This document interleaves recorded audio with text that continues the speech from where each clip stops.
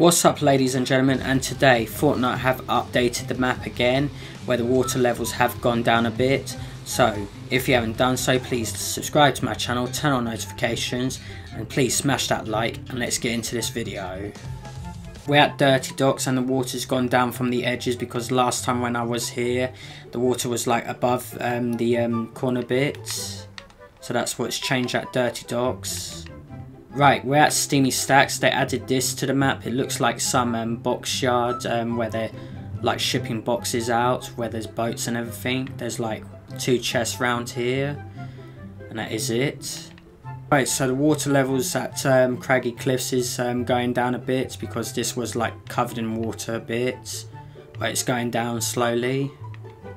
Alright, so the water level at the Shark is going down a bit because last time we couldn't get to the vaults because that was covered in water, but the vault is like open now, so there's like only 1 chest in here, and there's like trees around it now, but still the water levels is still going down here, so there must be something down here that's going to be interesting to see. Alright, so Sweaty Sands is back.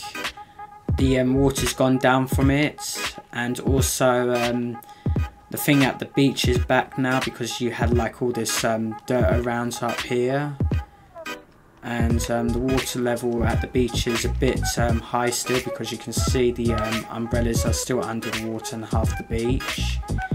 And also they added a dance floor here, so they must be filming something here for Jonesy because there's like a dance floor here.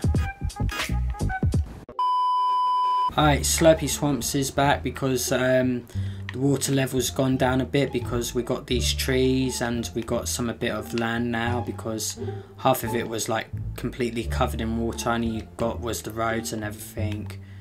Also the road is coming along because the water was like covered here, it was like a small little island, but the water levels have come down now.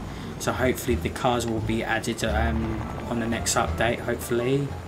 Alright, something's happening at Riggedy Rig because there's like trees around it now and the water level's gone down a bit. So we don't know if this is going to stay in the map or if it is.